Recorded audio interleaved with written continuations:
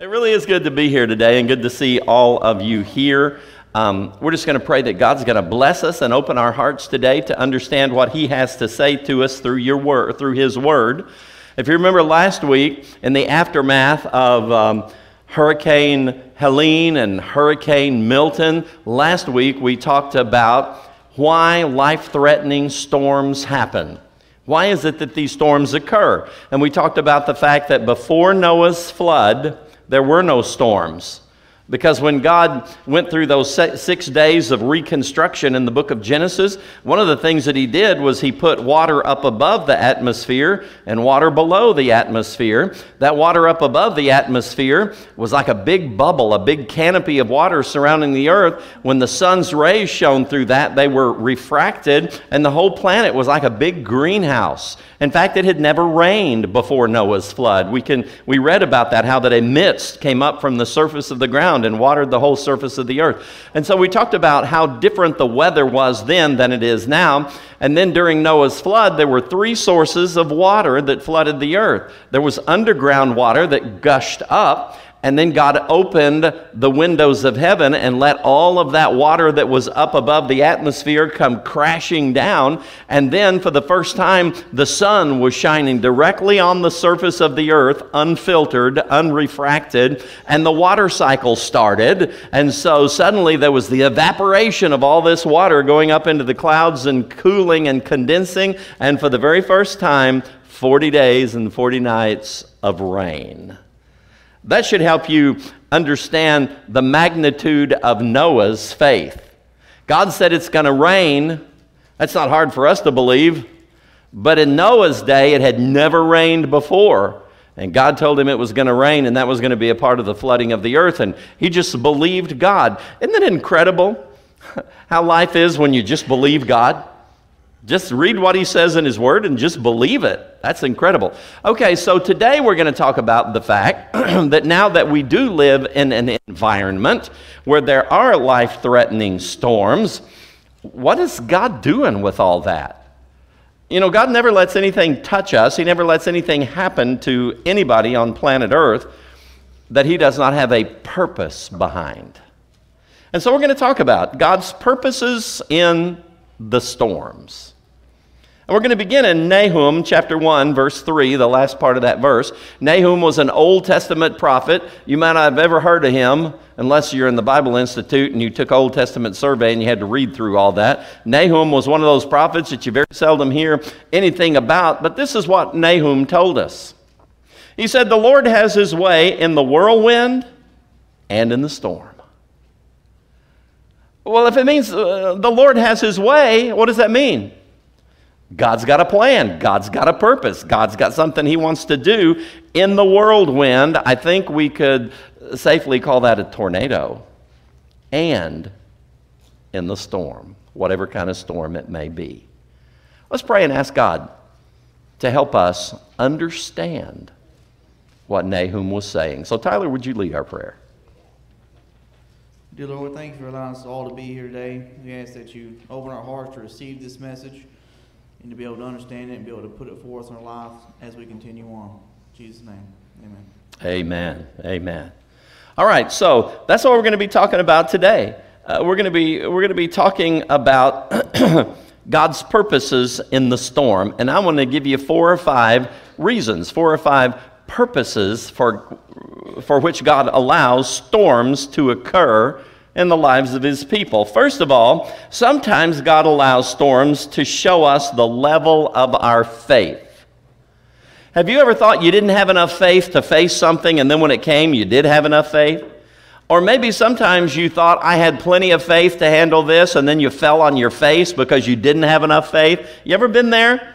God sometimes uses storms to show us the real level of our faith. And here's why I say that. After feeding the 5,000, you remember Jesus worked that miracle, took a few loaves of bread and a few fish and fed 5,000 people with it. After He did that, Matthew wrote this. Jesus made His disciples get into the boat and go before Him to the other side. That's to the other side of the Sea of Galilee. Now, when evening came, He was alone there because He had sent them ahead in the boat. So He's alone. But the boat was now in the middle of the sea, tossed by the waves, for the wind was contrary. So a sudden windstorm broke out on the sea. Now in the fourth watch of the night, Jesus went to them walking on the sea. And when his disciples saw him walking on the sea, they were troubled, saying, "It's a ghost." They thought it was an evil spirit. And they cried out in fear. But immediately Jesus spoke to them, saying, "Be of good cheer." What's he saying there? "Calm down, fellas, cheer up. It is I, do not be afraid." And Peter answered and said, "Lord, if it is you, command me to come to you on the water." Does Peter's personality kind of bleed out there? Peter was an impetuous, take charge kind of guy that didn't always think through what he said. Are some of us that way? I'm not sure that Peter really was prepared to step out of that boat and step on the water, but he did it. He was very impetuous. And so he said, the Lord said to him, "Come." And when Peter had come down out of the boat, he walked on the water to go to Jesus. I like this story. This story is often used to teach people about the low level of Peter's faith. And his faith did slide when he was out there on the water. But I want you to think about this. Of the 12 of them that were in the boat, Peter was the only one that had nerve enough to get out of the boat. He was the only one that had enough faith to walk on water. And he did walk on water for a few steps. But when he saw that the wind was boisterous, he was afraid, and beginning to sink, he cried out, saying, "Lord, save me." And immediately Jesus stretched out his hand and caught him, and he said to him, "O you of little faith, why did you doubt?" How did he address Peter? "O you of little faith." Your faith was big enough to get you out of the boat and get you a few steps on the water, but when you got your eyes off of me and onto the prevailing circumstances, your faith took a nosedive. You began to sink. O ye of little faith. So you see, in the midst of the storm, Jesus gave Peter the opportunity to see up close and in living color, in dire circumstances, the true level of his faith. Often, the true level of our faith is not revealed to us until we're in some really desperate circumstances. You ever been there? Desperate circumstances. And then you can see that you had more faith than you thought you did, or you didn't have as much faith as you thought you did. Either way, you're better off if you get a true read on the level of your faith. Okay, now let's look at this. Sometimes God allows storms so his people can see the power of his Son. God loves Jesus. He's his only begotten Son, his only actual biological Son. All of us may be children of God through the new birth, a spiritual birth, but Jesus was the biological Son of God through the virgin birth. And he loves him. You like to brag on your kids? Let's be honest. How many of you like to brag on your kids? God likes to brag on his too. He likes for everybody to see the power of his Son. Matthew wrote this story about another storm that illustrates the fact that sometimes God uses storms so his people can see the power of his Son. This is what Matthew wrote in Matthew 8, verses 23 to 27. It says, "When he got into a boat, his disciples followed him." This is evidently not the same storm that we just read about, because in that one, the disciples were in the boat, Jesus wasn't with them, and he walked on the water to get out to them. In this instance, Jesus gets into a boat, and the disciples did what? Followed him. Isn't that an interesting idea? Disciples following Jesus. Isn't that what disciples are supposed to do? Just follow Jesus? Just go where he goes, do what he does, just say what he says. And so they did that. The disciples followed him. And suddenly a great tempest arose on the sea. What's a great tempest? It's a storm. The storm came up on the sea, so that the boat was covered with the waves. You think this might be a life-threatening storm? They're about to be swamped. They're about to sink. They're about to drown. And he was asleep. I love that. Was he worried about the storm? Did the storm trouble him or disturb him in the least? He slept right through it. You know, that boat's tossing and turning, and most of us would have been motion sick, and there he is asleep in the stern of the boat. Then his disciples came to him and awoke him, saying, Lord, save us, we're perishing. As if they were having to break the news to him. Did you ever have to break the news about anything to Jesus? No, he knows everything from the beginning to the end. He knew the storm was going to come when he got in the boat and they followed him. He knew when he laid down to take a mid-afternoon nap that storm was coming. He knew that they were going to panic in the middle of the storm.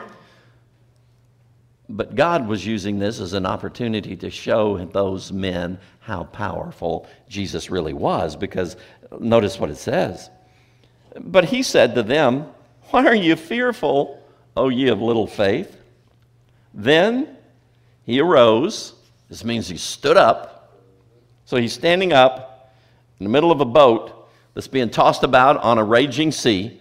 So he stood up and he rebuked the winds and the sea. What does it mean to rebuke something? It means to correct it. If you rebuke somebody, it means you're correcting them. You're doing this and you ought not to be doing this. Stop doing this and start doing this. The storm was in a rage. The sea was in turmoil. The waves were crashing into the boat. Jesus stands up and talks to the wind and talks to the sea and tells them, basically, if you were in Arkansas, you'd say, quit it.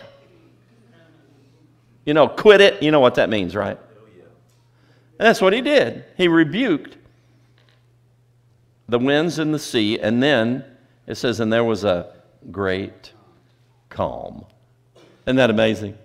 Jesus can bring calmness into the storm.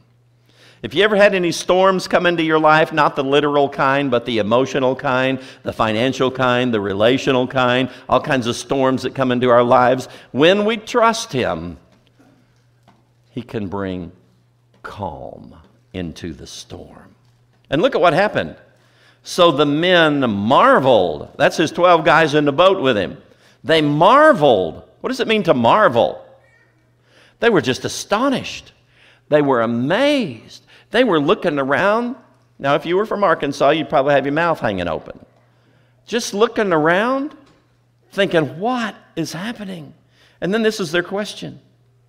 Who can this be that even the winds and the sea obey him?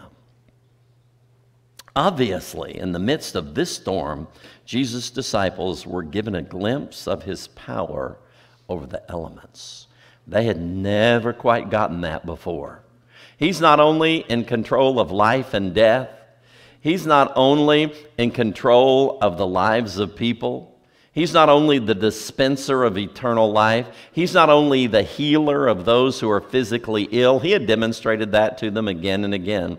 But now he has demonstrated to them that he is in complete control of the weather, of the elements that surround us. They got a fresh glimpse of his power. And sometimes God uses storms to do that, to let us see how powerful Jesus really is. And then here's another one. Sometimes God allows storms to give his people the opportunity to give a testimony about him to non-believers. Do you get that? Sometimes God allows storms so that we can tell unbelievers about how great our God really is. We're going to read a story here about how that happened. A storm at sea gave the Apostle Paul the opportunity to give unbelievers a powerful testimony about his God. You see, Paul had been arrested at Jerusalem. He had been sent down to Caesarea. He had stayed there in prison for quite a while. He had a trial before 2 different governors. The second governor then ordered him to be shipped down to Rome to stand trial before Caesar because Paul had made that declaration as a Roman citizen. He had the legal right to stand trial before Caesar because he knew the court was stacked against him there in Caesarea. So he made that claim. He said, you know, I need to stand trial before Caesar's court. And so they sent him to Rome. And on the way to Rome, they were on the ship out in the Adriatic Sea, and all of a sudden this storm came up. And this is what it says. Luke wrote about it in Acts chapter 27, some excerpts from verses 14 down to verse 25. This is what he wrote. A wind of hurricane force, called a northeaster, swept down from the island. If it's a wind of hurricane force, what is that? That's somewhere between 75 and 200 miles per hour wind. You know, today we're more sophisticated than this. We have stage 1 hurricane, stage 2, stage 3, stage 4, stage 5. He just said this is a big one, guys. Hurricane force. This wind came down, swept down from the island. The ship was caught by the storm and could not head into the wind, so we gave way to it and were driven along. They lowered the sea anchor and let the ship be driven along. We took such a violent battering from the storm that the next day they began to throw the cargo overboard. On the third day, they threw the ship's tackle overboard with their own hand. The ship's tackle was the ropes and the pulleys and all that stuff that they would use to turn the sail in the appropriate direction to have some control over where the ship was going, and they threw that overboard. They were desperate. When neither sun nor stars appeared for many days and the storm continued raging, so they were in this storm for days. And it says, we finally gave up all hope of being saved. They are desperate, right? They've given it up. They think we're going to die. You ever been there? But you didn't, because you're still here. But that's what they thought. They gave up all hope of being saved. And after they had gone a long time without food, I like this.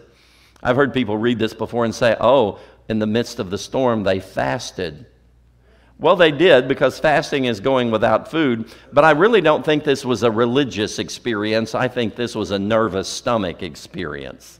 They think they're going to die. That ship is being tossed up and down and back and forth, and I think everybody lost their appetite because of the desperation they were experiencing. So they got a long time without food. Paul stood up before them and said, men, last night an angel of the God to whom I belong and whom I serve stood beside me and said, do not be afraid, Paul. You must stand trial before Caesar, and God has graciously given you the lives of all who sail with you. So keep up your courage, men, for I have faith in God that it will happen just as he told me. What did Paul just have the opportunity to do because of this raging storm? He got the opportunity to tell unbelievers about his God. All these guys had been praying to their own God, which was not the true God. And then Paul stands up and tells them, I've had an angelic vision. A messenger from my God has come to me and told me how this thing is going to play out. Not one of us is going to die. These guys probably looked at him and thought, what an idiot. This is a madman. We're all going to die. If we weren't going to die, we certainly will now, because we threw the tackle overboard. I mean, these guys they got to be looking at him like, this guy is way out on the fringe. But what kind of an impact do you think that testimony made on them when it happened exactly the way Paul's God said it would? You get that? Sometimes God allows storms in our lives to give us the opportunity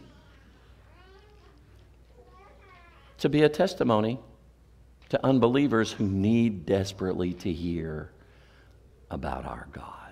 I want to speak personally to one individual in the crowd today, JJ. You're going through a little storm, buddy, okay?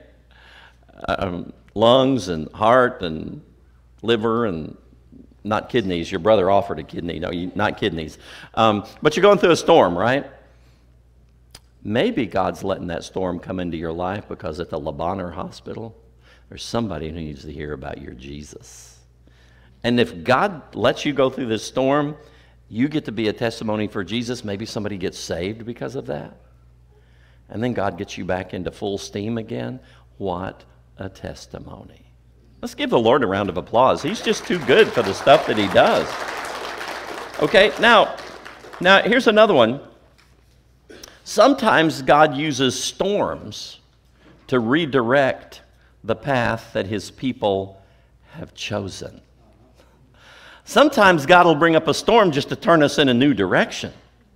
This particular purpose of God in the storms is clearly illustrated in the Old Testament story of Jonah and the whale. You guys know that story, right? just in case some of you may not, we're going to read part of it here in just a minute. In his autobiography, Jonah wrote this. You know, autobiography, because Jonah wrote about his own experience in life. And so Jonah wrote this: "The word of the Lord came to Jonah, son of Amittai. Go to the great city of Nineveh and preach against it, because its wickedness has come up before me. But," see if you can relate to this, "but Jonah ran away from the Lord and headed for Tarshish," in exactly the opposite direction. God asked Jonah, in fact, God instructed Jonah to go do something Jonah didn't want to do. And so Jonah just chose a different path. Instead of the path to Nineveh, he chose a path away from Nineveh toward Tarshish. Now, you say, well, why in the world didn't Jonah? He's a prophet. Why didn't he want to go there? Let me give you the history behind that.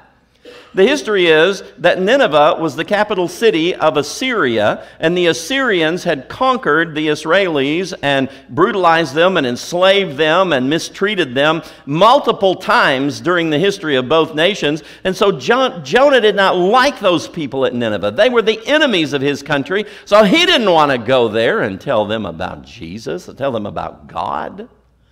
So he went the other way. And then look what happened. Jonah ran away from the Lord and headed for Tarshish.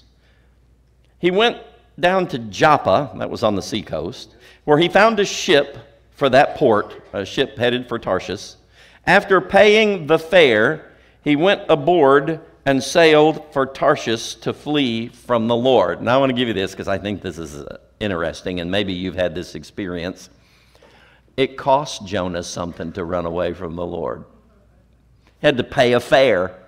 He had to pay a fee to run away from the Lord. How many of you can look back at your life and say, during those times that I ran away from the Lord, it cost me?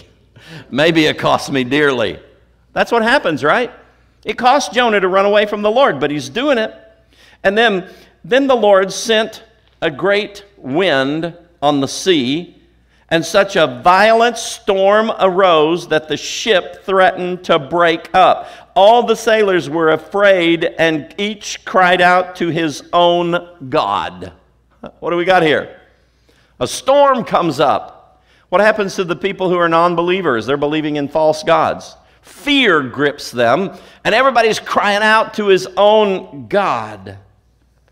And then the sailors said to each other, "Come, let us cast lots to find out who is responsible for this calamity." Casting lots was throwing stones.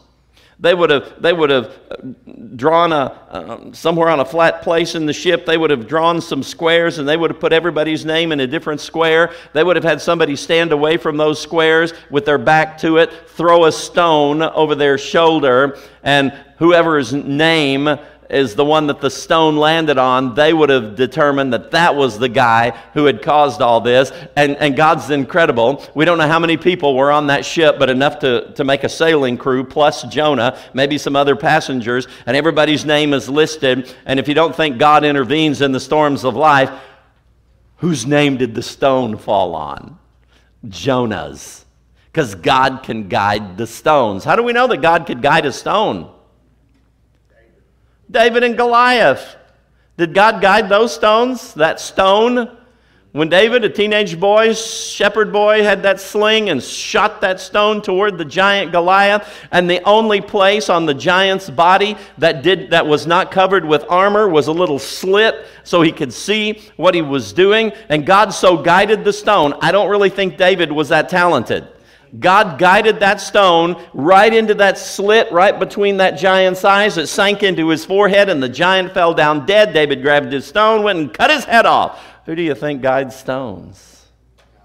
God does. And so what we find out here is that God can do whatever he wants to do, and he guided the stones when the lot was cast, and the lot fell on Jonah. So that's what they did. They said they cast lots, and the lot fell on Jonah. The sea was getting rougher and rougher. So they asked him. They're convinced that Jonah's the problem. So they asked him, "What should we do to you to make the sea calm down for us?" "Pick me up and throw me into the sea," he replied, "and it will become calm." We don't know how Jonah knew that, but he did, probably because he was a prophet and God had told him. If they throw you overboard, I'm going to stop the storm." Then they took Jonah and threw him overboard, and the raging sea grew calm. But the Lord provided a great fish, a whale, to swallow Jonah. And Jonah was inside the fish 3 days and 3 nights. And the Lord commanded the fish, and it vomited Jonah onto dry land. I love that. I kind of think, because immediately after this, Jonah shows up at Nineveh. So I kind of think that the fish swam to the beach right outside Nineveh and spit him up on the beach. And Jonah got the message. I guess I better change paths. Instead of running away from the Lord and not doing what he tells me to do, I guess I better get on the path he has chosen for me and go to the place where he told me to go and do what he told me to do. And so the word of the Lord came to Jonah a second time, "Go to the great city of Nineveh and proclaim to it the message I give you." So when God tells you to do something and you say, "No, I don't want to do that," and you want to run off in the other direction, is God going to change his mind? No. He told Jonah to go ahead and go anyway. Did Jonah want to go? No. But did God insist that Jonah go anyway? Yes. Now I want to give you this. Some people try to determine the will of God for their lives. They try to determine whether they're on the right path by whether or not they like that path, by whether or not they're comfortable with that. Is this what I want to do? Can I give you a little hint here? God is not in the least concerned about what you want to do. But he is extremely concerned about what he wants you to do. You get that? Jonah didn't want to go. But God kind of orchestrated things that Jonah decided it'd probably be best to go. And he did. It says Jonah obeyed the word of the Lord and went to Nineveh. So you see, God obviously used this storm to redirect the path of his rebellious prophet. Let me ask you this. Let's take a survey. I love surveys. You get a lot of surveys on your cell phones these days, don't you? Political surveys, they want to know how you stand about this or that. You realize, now this is a commercial break. You realize, how many of you get those on your cell phone? And down at the bottom, there's always a link for you to hit. And it's really not about your opinion. It's really about your money. Because they always ask for a donation. I just thought I'd throw that in there. Since we're coming up on the election, you might want to realize that. It's not about your opinion, it's about your money. Okay, now let's get this. Let's get this. God used this storm to redirect the path of his rebellious servant. Can God do that for us? Absolutely. Here's the last one. Sometimes God allows storms as judgment for sin. Sometimes God uses storms as a form of judgment for sin. God did so when he rescued his people from Egyptian slavery. He said this to Moses. This is in Exodus chapter 9, some excerpts from verses 13 down to 25. You know, God brought those 10 plagues on Egypt because God had raised up Moses to lead his people out of Egypt and go back to the promised land where he was going to make them a great nation, and through them Christ was going to be born in Bethlehem of Judea. You see, they had to get back to the promised land so Jesus could be born at the right place, and so God is going to bring them out of Egypt, but the Egyptian Pharaoh decided he didn't want to give up his slave market population because they'd made slaves out of them. He didn't want to give that up, so he wouldn't let them go. And God worked plague after plague after plague after plague and decimated, financially ruined the nation of Egypt. This is an excerpt from that story. This is what God said to Moses. Get up early in the morning, confront Pharaoh, and say to him, this is what the Lord, the God of the Hebrews, says, let my people go. He keeps saying that over and over again. There was no doubt that Pharaoh knew what God, the God of the Hebrews, wanted him to do, but he didn't believe in the God of the Hebrews, and so he wouldn't do it. Let my people go so they may worship me, or this time I will send the full force of my plagues against you. What's he saying there? You think it's been bad so far? because this plague is one of the later ones to be worked. He's saying, you think it's been bad so far, Pharaoh? You ain't seen nothing yet. You're about to see the full force of my plagues. And then look what happened. Pharaoh wouldn't let him go. So the Lord sent thunder and hail, and lightning flashed down to the ground. So the Lord rained hail on the land of Egypt. Hail fell and lightning flashed back and forth. It was the worst storm in all the land of Egypt since it had become a nation. Throughout Egypt, hail struck everything in the fields, both people and animals. It beat down everything growing in the fields and stripped every tree. Why did God send that storm? Judgment for Pharaoh's sin. He wouldn't let his people go when God gave him a direct order to do that. This was judgment for sin. Now, I want to explain something that you might be thinking, wow. God ruined the wealth, the financial well-being, the health, the future, the plans of all of the Egyptians because of what their leader did? That's exactly right. I got news for you. The election's coming up,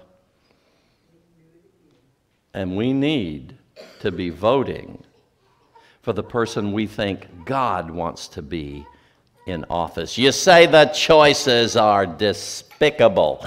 Maybe so. Some people don't like Kamala Harris. Some people don't like Donald Trump.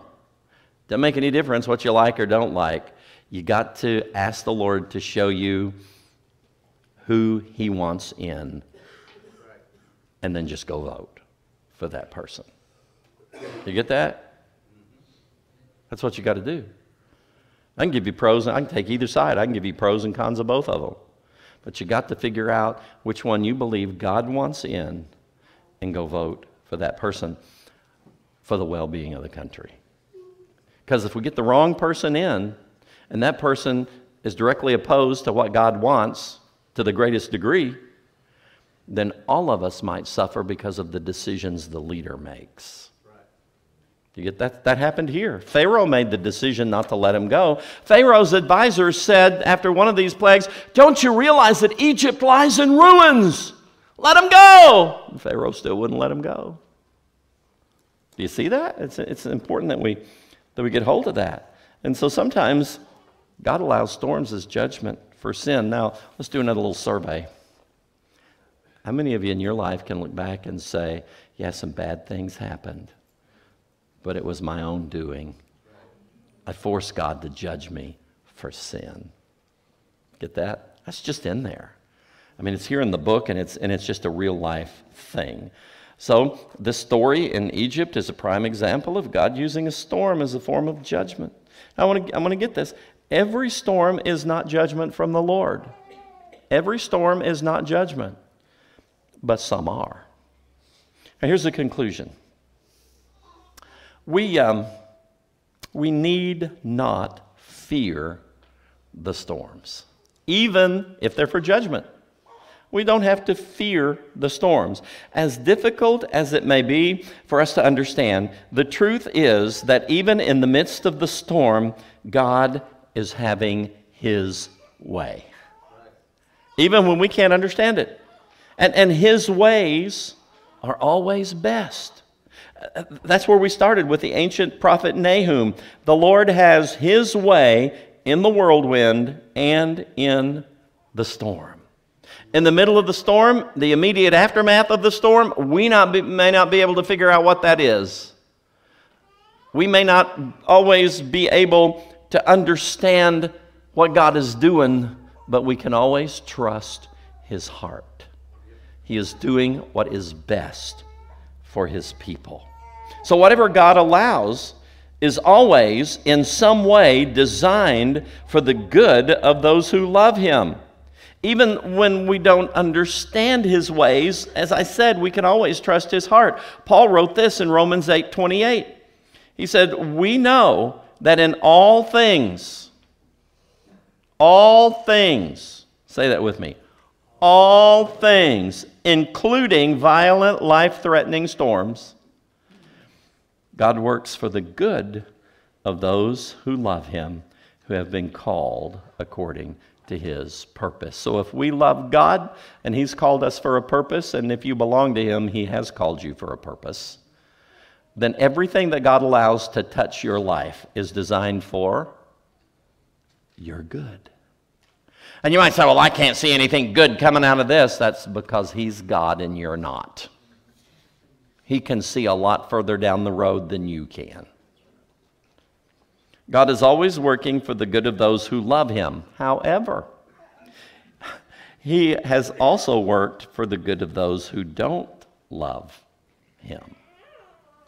You get that?